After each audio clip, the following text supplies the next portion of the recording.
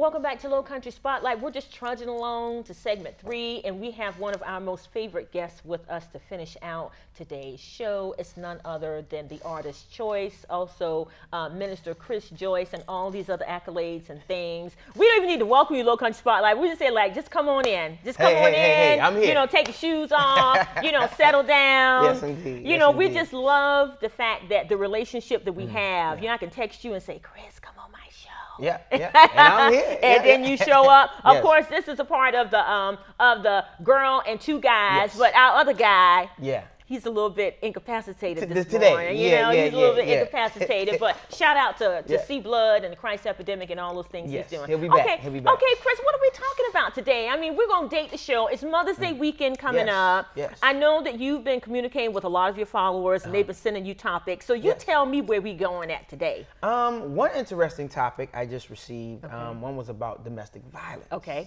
Okay. Yeah. And I think that is a very, very important topic to Yeah. talk about as well. Yeah. Especially being in the state of South Carolina. Oh, definitely. Yeah. a lot of Number things one. Number a one lot for the of things. instances of women who are killed by men or injured by men. Yeah. And I mean, quite honestly, you know, sometimes that script can be flipped. Yeah, You know, when you got a woman that's like, you Yeah, know. very true. Very true. Okay, Yeah, and very you know, true. I think it's kind of a taboo topic too. It is.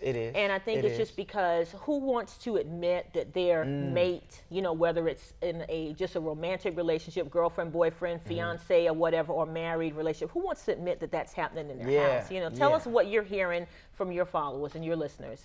Well, yeah, it's like I said, it's a big issue that has Yeah. been going on, but like you said, it's kind of taboo Yeah. where it goes under the radar. It's Yeah. not something that's easily talked about, Oh, or yeah. easily admitted. Yeah. But yet it's still a real thing. It's a real thing.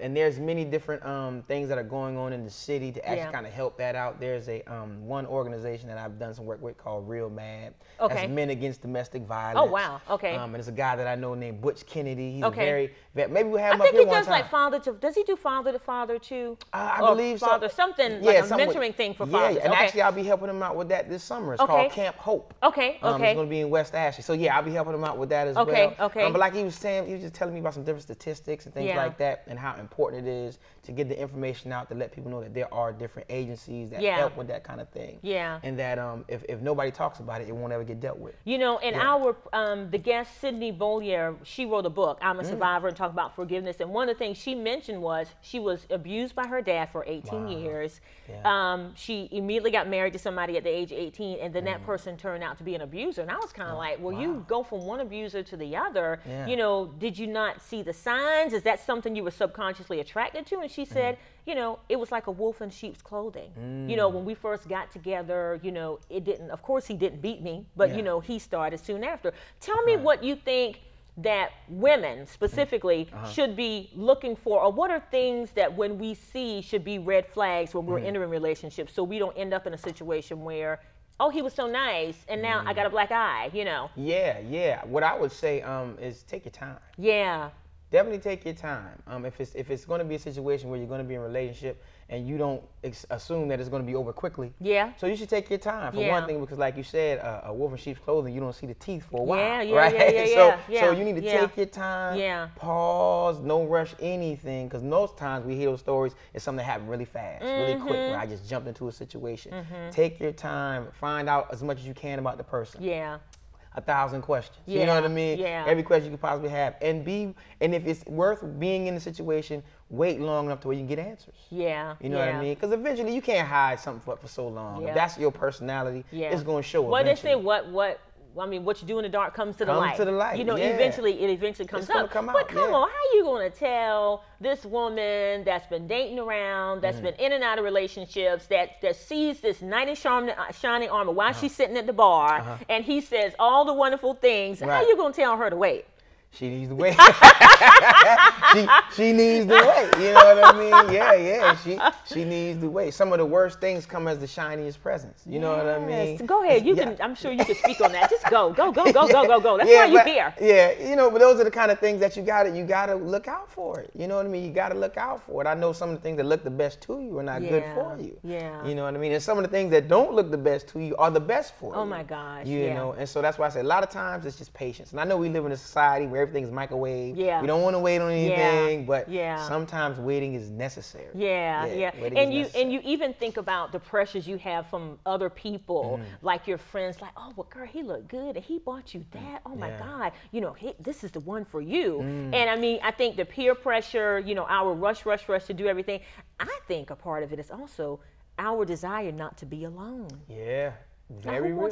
who wants to be by themselves? Talk Very a little bit real. about that. Yeah, that is definitely a lot of pressure. You know what I mean? Especially as a person gets older and you see life and you see your friends and they're getting married off and things like that. Got kids and grandkids and all that. Yeah, all that kind of stuff. But what I've learned is, would you rather be solo for a while or be in a situation that makes you wish you? Yeah, I mean, you don't. You know, what's the trade-off? You know what I mean? And so when you, it's like when you think about it, it's like, I think I'd rather be solo and just wait for the right person or the right situation before I jump into something that's going to cost me a lot more than I'm willing to pay. Yeah. You know. So yeah, I would say once again, be patient. Yeah. Now, what advice do you have for someone who's in the throes of the relationship? If there's a woman and you know what's going on, you know the guy. What do you tell the woman first? What do you tell her in terms of how to protect herself? First and foremost, you got to be safe. You got to get safe. Whatever it takes for you to get safe, for you to be protected, do that first. Yeah. That has to happen. Yeah. Because we want you alive. We want you safe. Yeah. Are there things that can happen afterwards that can deal with healing and rectification? Of course. Yeah. But first thing first, you got to get safe. Yeah. You got to get safe. And anything that comes after that, as far as with whomever the aggressive party is, it could be man or woman, there are some things and some steps that can be taken that can bring some rehabilitation. Yeah. But first and foremost, just make sure you're safe. We want you alive. Know what? I mean, I have actually seen so many cases in my line of work where it's like, well, I didn't want to leave him because he needed me, but he was beating you up, you know, you know, I didn't have any place to take my kids. And it's almost like these are excuses that not only, you know, put your safety in jeopardy and that of your children, but I mean, you could lose your life. Yeah, and what's the most important thing? Yeah, being safe. You know what I mean? Yeah, being safe, being alive. Yeah. Doing it for your children if you have children. Yeah. You know, you want to set a good example for them. You don't want to set the standard or have them with the history of being engaged in those violent things or those violent relationships. They're likely to repeat what you did. You know what I mean? And that's kind of what I was thinking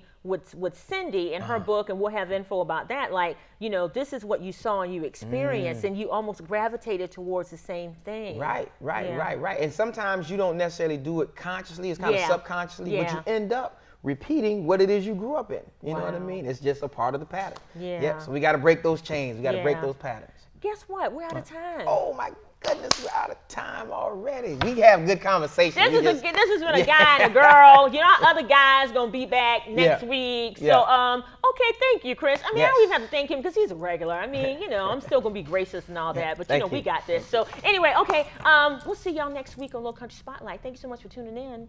Peace.